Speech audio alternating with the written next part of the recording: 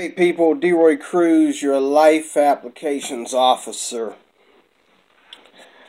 I want to do a quick video. I'm not going to hold you long at all. I was watching some YouTube videos today, some that I already watched in the recent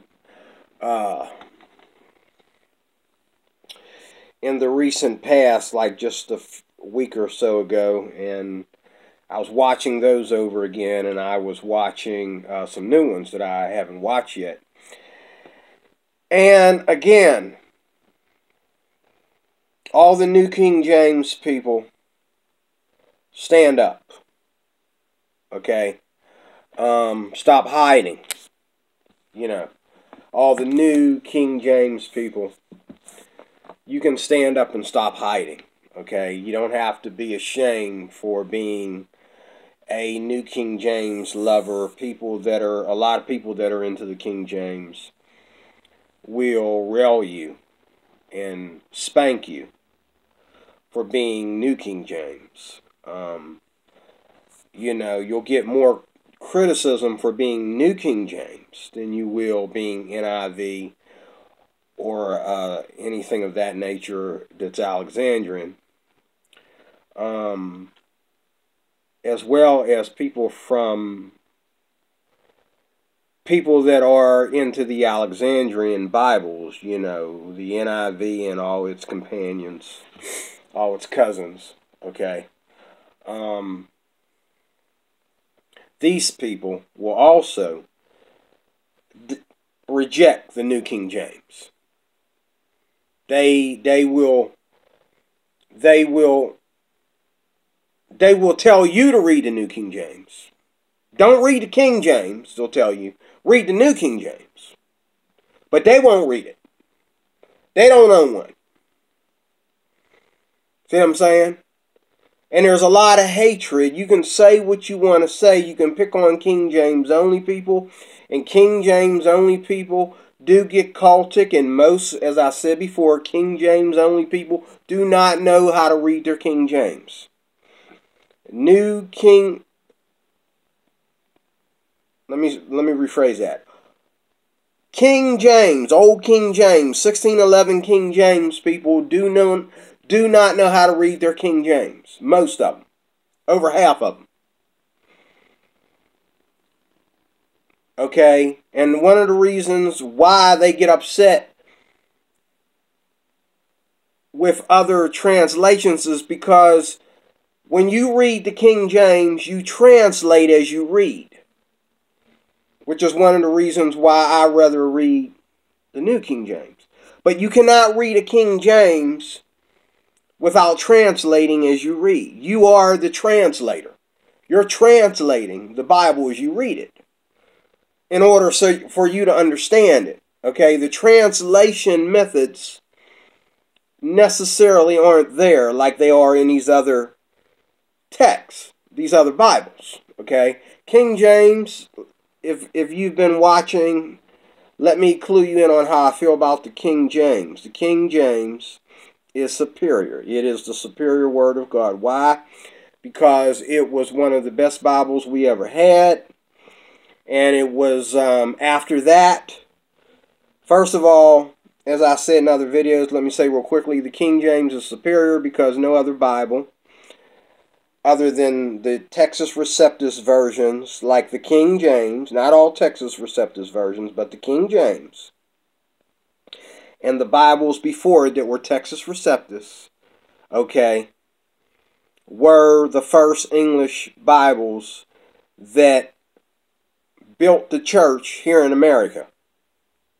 Okay? They were the first English Bibles.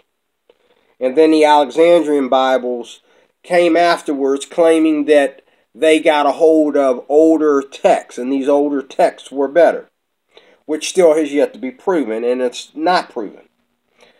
This Bible right here,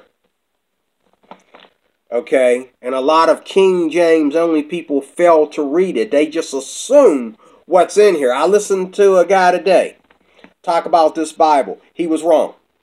That's not what it says. Okay? He just assumed because he don't even understand that this comes from the Textus Receptus. Okay? He didn't even know that. He claimed, it's no. It comes from the Textus Receptus. And if you read it, you'll understand that it defends the King James. And as I did another video not too long ago, even the footnotes defend the Textus Receptus. In the footnotes, a lot of them will say, "Well, it's a dirty Bible. It's a heretic Bible because it's got footnotes in it." The footnotes in this New King James are not the same footnotes that are in the NIV. The footnotes that are in here defend the Textus Receptus, defend the King James. Okay, enough said. I got to move on now.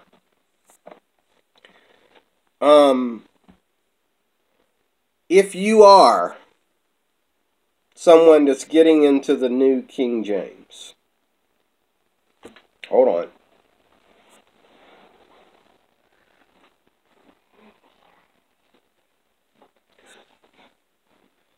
If you are someone that's getting into the New King James, this should be your first Bible. Right here. This should be your first Bible. Okay? Not because New King James is hard to read or hard to understand, because it's not. Okay? You read it just like you read any other Bible. You pick up a dictionary. And you read, and if you come across a hard word, you look it up in a dictionary. Thing about this, you can look it up in a regular Webster's dictionary. Okay? And the answer will be there. It ain't got to necessarily be a Bible dictionary. It can be a Webster's dictionary. That's the difference. Okay? All the words in here that are hard are in your Webster's dictionary. Okay? But do I believe that do I believe that you can throw your King James away just because you got this? Not really, not necessarily.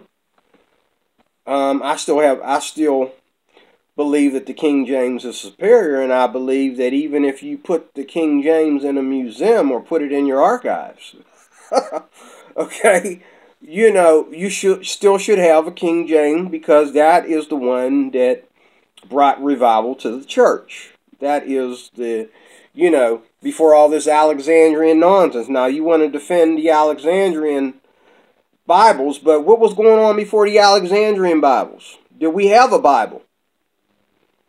Did we have revival going on in the church? Yes, we did.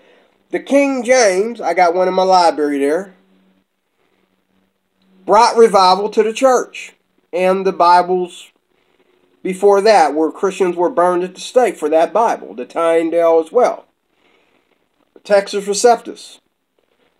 Okay, these people were burned at the stake. Nobody was burned at the stake for the NIV. Or the NASB. Nobody was burned at the stake for those Bibles. But the Textus Receptus, King James, the Bishop's Bible, the Geneva Bible, the Tyndale Bible, people were burned at the stake for those Bibles. Okay? New King James, I think the New King James translators did a good job on this translation. I really do. I believe that with all my heart. When I read it and I understand it, I believe that the New King James people, the translators, did a good job on the New King James. Now, if you are getting into the New King James and you're just now getting into the New King James as a new believer, this should be your first Bible. This NKJV, it's strictly for the New King James. It was created by the New King James, created by Nelson for the New King James. This New King James Study Bible by Thomas Nelson. Okay? There's only one. And it is the best study Bible ever. I was comparing it with my Spiritual Life Bible. Now, the Spiritual Life Bible tends to be somewhat Pentecostal. I'm Pentecostal, but I don't believe that my Bible should be Pentecostal because the Pentecostal church did not write the Bible. Okay? So when I go in here and they want to throw Pentecostal excerpts of things that happened that didn't really happen because of the canon of Scripture, okay, I kind of like back off of that a little bit, okay? Even though I'm Pentecostal myself, I don't believe your Bible is supposed to be Pentecostal. It's supposed to be the infallible Word of God, okay? So, if you are, and the difference is, this New King James Study Bible here, this New King James Study Bible by Nelson Publishers that I have, it's not theological. It's not denominational, I would say. But what it is it's theological. It's biblical theological, not denominational theological like this one might be. Here's my Spirit-Filled Life Bible. A lot of the stuff in here is Pentecostal, whereas this Bible here is more biblical theological. For example, the Trinity. You can't argue the Trinity. The Trinity is not Baptist or Pentecostal. It is biblical. Okay, it's not Baptist or Pentecostal. It's biblical. So this teaches you how to understand the Bible. Okay, and in this Bible, you have a lot of annotations. Okay, almost an annotation for every verse. But in this Bible here, you have an annotation for almost every verse. But the thing is, this Bible, it has more expression in those annotations and explains to you how to connect one thing to another all through the Bible. This Bible here just kind of helps you, understand so you can keep reading and you don't get stuck on one thing, okay? Now, the reason why I have this Bible, and the main feature in this Bible that I like, that this Bible doesn't have, is this has the kingdom dynamics, which I think are important if you're for your study, which everybody that's a believer needs to have the kingdom dynamics in their life. This Bible here doesn't have the kingdom dynamics study in it, but it does have articles and charts in it that are cross-referenced to the kingdom dynamics, okay? So, this is a good Bible to just read, and I like in this Bible how it's laid out with every verse, center column, like your typical Bible. See, I like the way it's laid out. Okay, with the verses right after the other in parallel order. Okay, whereas this Bible, the verses, like the more like the newer versions of the Bible, like the Alexandrian Bible, the verses are all over the place. Okay, that's the only setback that I have about this, and the fact that it's not red letter in Christ. All Bibles, in my opinion, should be red letter in Christ, but this isn't. But it's still one of the best Bibles on the market, especially if you are New King James. So, if you are New King James, this should be your first Bible.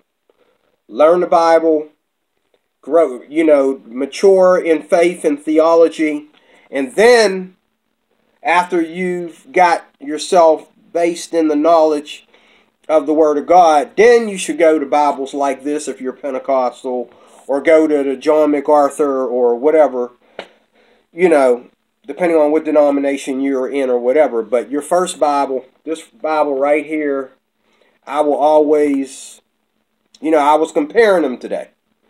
And I realized that they really done a good job on this study Bible. I mean, they really put together some work into this Bible. This Bible here, they put in a lot of work on the kingdom dynamics. Okay, which I love. And I'm studying them right now. I've been reading this Bible. Getting into the kingdom dynamics. But when you go to studying like the gifts of the Spirit and certain things in the Gospels, this Bible right here gets kind of Pentecostal on you. And it's almost like your Pentecostal opinion, which I'm Pentecostal myself. But I have biblical opinions about things, not Pentecostal opinions about things. So you need to understand that a lot of people that advertise this Bible don't remind you that this Bible is written by Pentecostal people. And but this Bible here is strictly for the New King James, and it is so exhaustive. I mean, this Bible is exhaustive too, and they both have Strong's words in it. I think this one has more, but this one has them in order.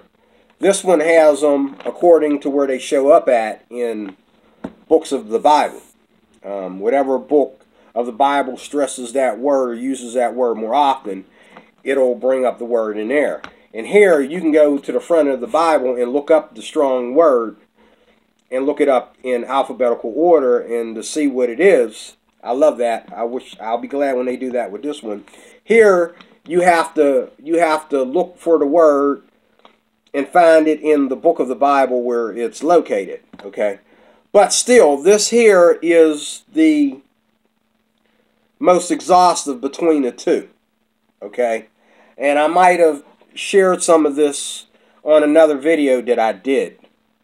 But in closing, if you are New King James, again, one more time, if you are getting into the New King James, because I'm finding out there's more New King James readers than I thought, y'all just don't like to expose yourselves. Come on out, because there ain't nothing to be ashamed about, okay? This should be your first Bible.